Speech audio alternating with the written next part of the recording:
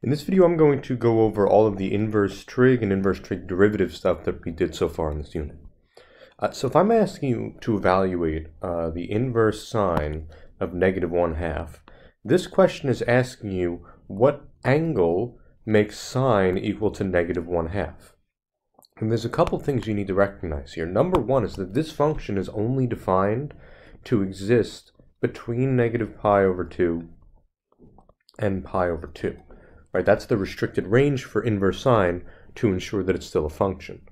So if I'm trying to sketch out a picture to get a reference angle, I'm either going to be in quadrant 1, right, because that would be π/2 up that way, or in quadrant 4, that would be -π/2 that way. And if I'm thinking a little bit harder, my sine value needs to be negative, which means I should be somewhere in the 4th quadrant. So to figure out your reference angle right here, you need to ask yourself, what angle would make sine equal to just regular 1/2? And that should be from your chart or from the unit circle, but you got to know that that's π/6. So sine of π/6 would get me positive 1/2. However, since I'm in the 4th quadrant and sine is negative, I just went down π/6 instead of up. So the inverse sine of -1/2 is just going to be -π/6. So sketching out a picture with my reference angle is always going to help me, so I know what quadrant I'm in, and so that I could reference my angle to use it to get what my actual angle is there. So for part B, I'm looking for arc cos, or the inverse cos, of -rad3/2. Now, arc cosine has a different restricted range. It's going to go from 0 all the way up to just pi, which means it's going to be in the first 2 quadrants. It could either be over here or over here, because remember, halfway around the circle is pi. Again, remember, cosine represents your x values. So if my cosine is negative, all of my positive x values are to the right, all of my negative x values are to the left. So I must be somewhere in the 2nd quadrant here. So I'm just going to sketch some angle, and I'll ask myself what the reference angle is. Again, if you know that the cosine of π/6 is rad3/2, that tells you that your reference angle is π/6. But I don't measure my angle from the x-axis. I measure it from this part of the x-axis at 0 degrees or 0 radians. So you need to ask yourself, what would be that angle right there that would complete that? The answer to that is 5π/6. One way you could think about it is that if I go halfway around the circle, I should add up to 6π/6, or just pi, because that's 180 degrees. So if I already have 1π/6 accounted for, I would need to add 5π/6 to that to complete that half circle there. So that's one way you could figure out what your angle in the 2nd quadrant would be. For something like part C, I know the tangent values are a little harder, but this is asking you what angle will make tangent equal to 1. Now arctan again has a restricted range. It goes from -π/2, not including that, and up to π/2. Again, remember, it's undefined at those endpoints there. And if my tangent is positive, I must be somewhere in the 1st quadrant. And you could either go to your chart or use the unit circle to recognize that tangent is just sine over cosine, right? So if you're looking for when this equals 1, that means that the sine and the cosine must be equal to each other. And that happens at π/4. Because remember, on the unit circle, that's just rad2/2, rad2/2. So if I divide those, I would just get 1. And since I'm in the 1st quadrant, that's really all I need to think about. So the arctan of 1 is π/4. This can get a little bit more complicated if we're dealing with the composition of functions here. Now, this is sine of the inverse cos of 1/2. And the inverse cosine of 1/2 represents some angle. So really this question is, what is the sine of some angle? And if I could figure out what that angle is, it might be a little bit easier to think about this. So I'm going to start with my innermost function, that inverse cos of 1/2. That's asking me what angle makes cosine equal to 1/2. Well, the answer to that is just π/3. So this entire question is just asking me, what is the sine of π/3? If you want to draw the unit circle, you can. I think it's just helpful to memorize that that's going to be radical 3/2. And again, you kind of see the coordinates of the unit circle right there, right? That's your x value, that's your y value. So just some things to look out for. Something that can be a little trickier to think about is that if I'm composing a function with its inverse, remember what happens there is that all I get is the input. If you don't believe me, you could always just ask yourself what angle makes tangent equal to radical 3, and then take the tangent of that angle, and you should get back to radical 3 as long as that's in your restricted range. So just keep that in mind. For something like f, all the other instances we've done before, we've been able to answer the question just by looking at our chart or drawing the unit circle. But arc sine of 5 over 13 is asking me what angle makes sine of theta equal to 5 over 13. And the problem is that's not one of my special values, right? So I need to think a little bit harder here. Well, remember that sine is just the same thing as opposite over hypotenuse if I interpret that as a ratio of sides. So if I sketch out a right triangle here, I could label my opposite side as 5 and my hypotenuse as 13. Now, I could do a little bit of algebra to solve for that third side there, right? This is just a Pythagorean theorem problem. Or if you recognize that this is a special right triangle, you could jump straight to the 5, 12, 13, so that adjacent side is 12. Because all this question is really asking for is tangent of this angle. Because arc sine of something represents some angle. That's what we have right there. Some angle has a sine of 5 over 13. What's the tangent of that some angle? Well, we have all the sides here. Remember, tangent's just opposite over adjacent. So in this case, my opposite side is just 5, and my adjacent side is 12. So in this case, the tangent of arc sine of 5 over 13 is 5/12. So if it's not a special value that you don't know how to deal with, chances are sketching a right triangle and labeling the sides is going to be your best bet there. That's all for exact inverse trig values. But let's take a look at some of these derivative rules. I want to find the derivative of arc cosine of 2x. Well, this is a composition of functions. My outside function is arc cos of something. My inside function is 2x. Remember that if I were to take the derivative of just arc cosine, it looks something like this. Negative 1 over 1 minus x squared under the radical. That's if this was just arc cosine. But it's arc cosine of something other than just x. So you got to think about how the chain rule works here. I'm going to compose my derivative with my inside function. So rather than that being x squared, I'm going to make that 2x squared. And I just need to remember to multiply by the derivative of my inside function. And the derivative of 2x is just 2. Now sometimes we end up plugging something into this, so I like to simplify as much as I can.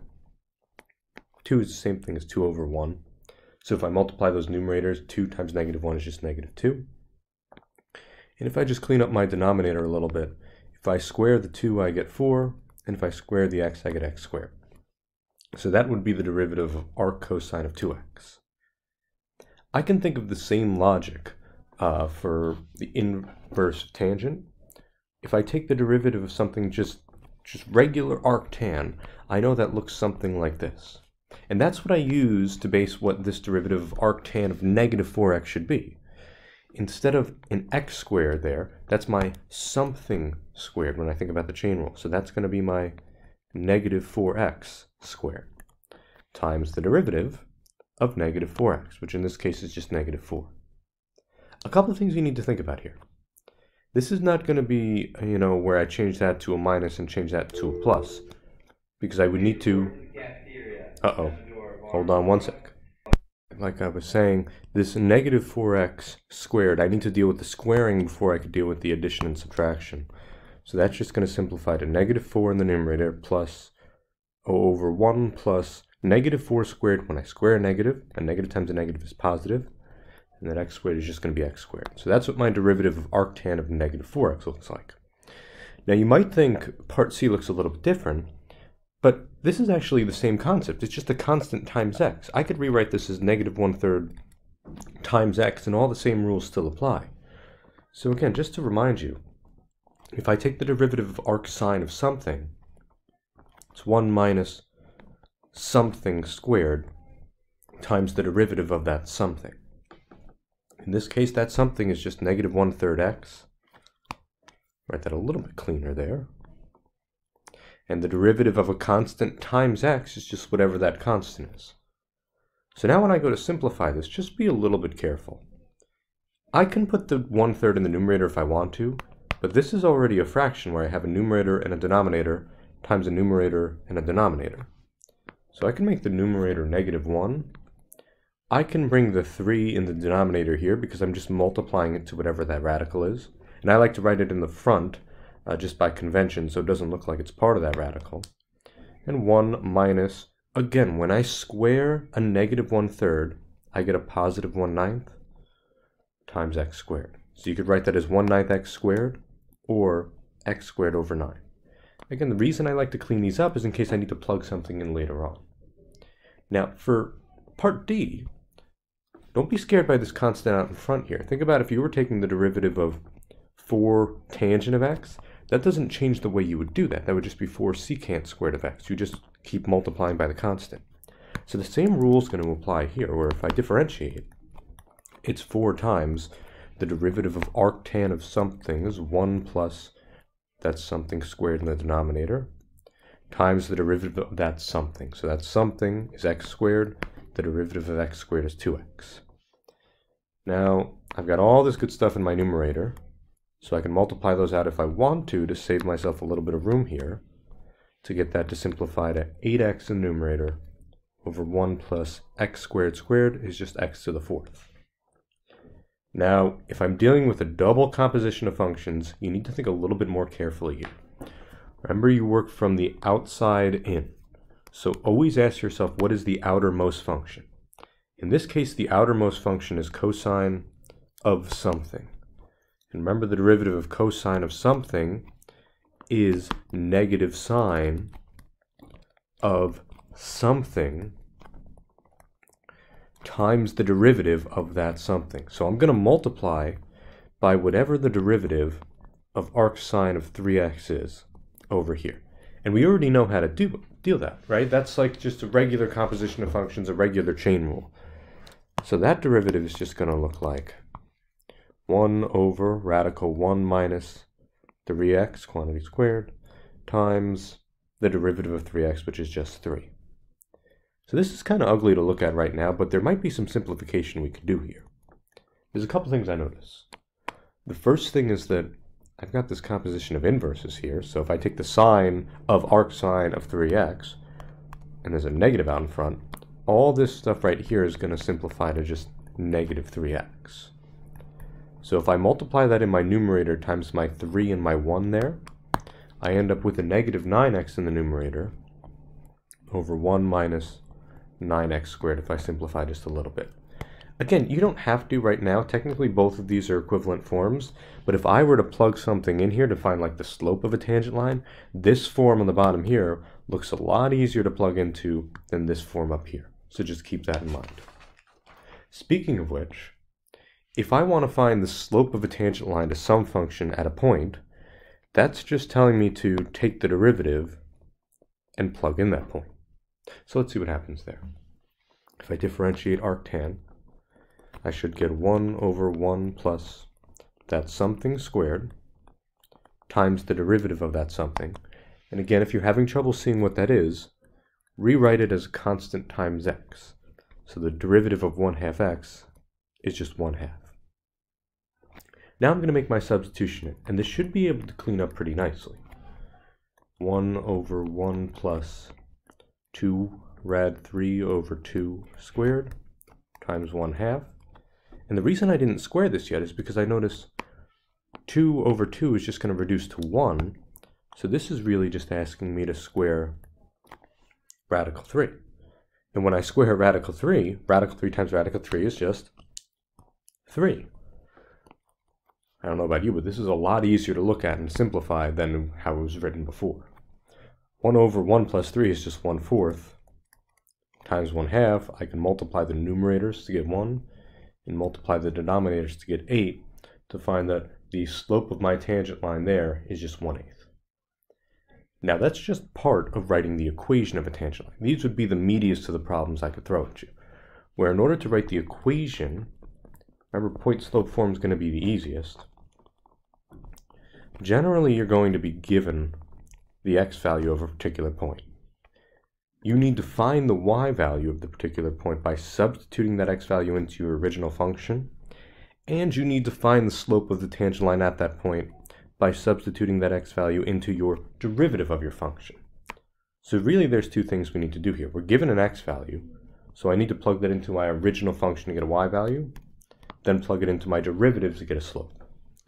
So let's start with the y value. If I plug that in, do arcsine, it should be a special value I know how to deal with. So 2 times radical 2 over 4. Right now that doesn't look like one of the special values for my chart, so I'm going to try to simplify that a little bit. Remember that 2 over 4 can just reduce to 1 over 2. So really this is the same question as what is arcsine of rad 2 over 2. Now that's a special value, so we could deal with that. I know that the angle that makes sine equal to rad 2 over 2 is pi over 4. So that's part of my battle down. I have found my y value of the point on my tangent line. I still need to find the slope though, and that's going to be a little bit more work. I'm going to take the derivative of arcsine of 2x. Now we've done a lot of these chain rules before, so I'll do this real fast. Should look something like that. And if I plug in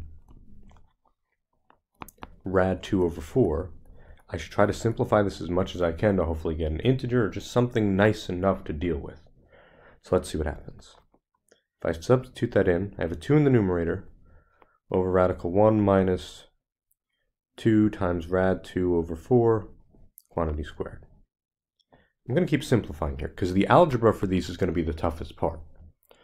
Well, remember that just simplifies to radical 2 over 2.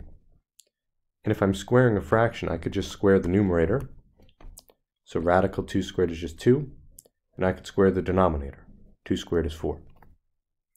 Now, there's no reason to write it as 2/4. I could see that reduces pretty cleanly to 1/2. And if I'm trying to clean up this denominator as much as I can, this is 2 over radical 1/2.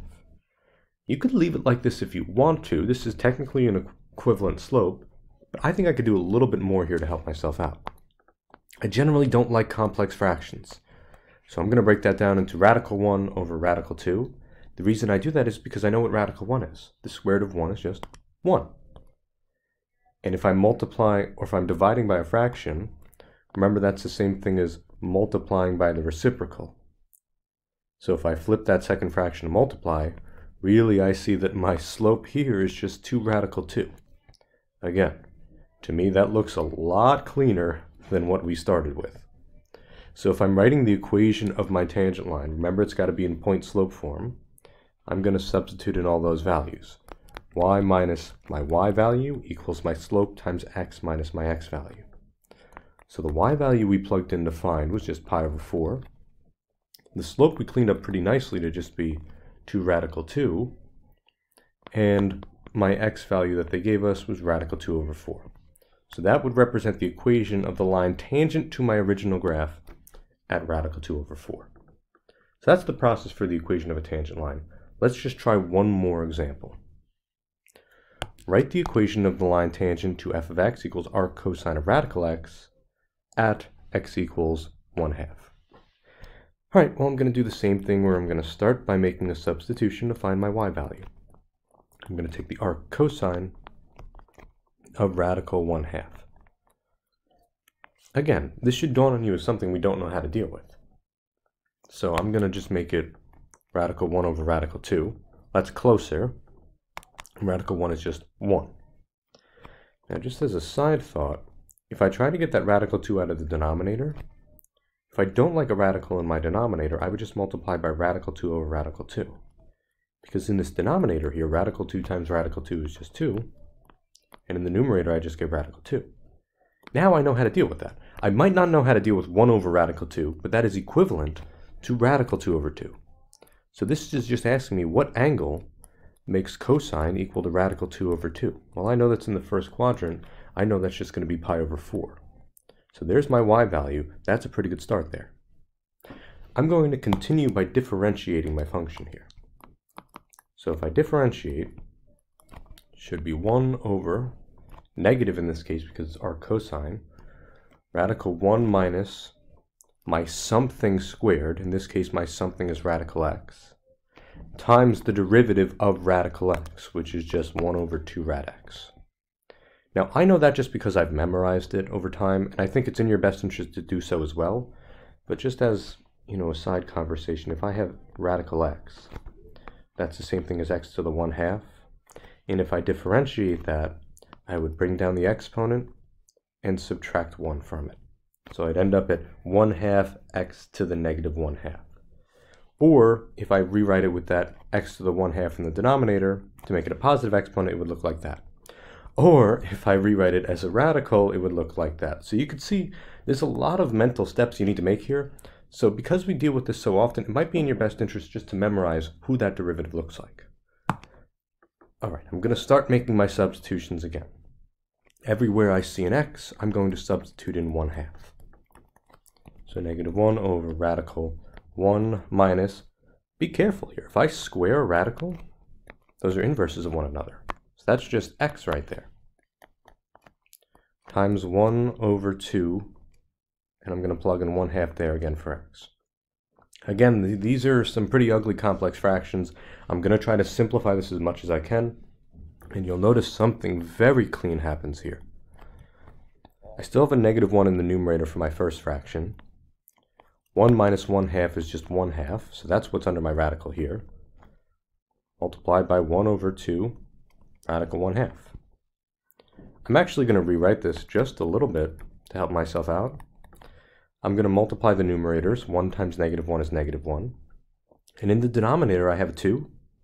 I have a radical 1/2 times a radical 1/2. Well, would you look at this?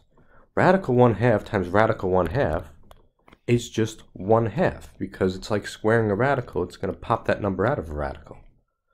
So in the denominator here, it's just 2 times 1/2, which is just 1, which simplifies this whole slope very nicely to just negative 1.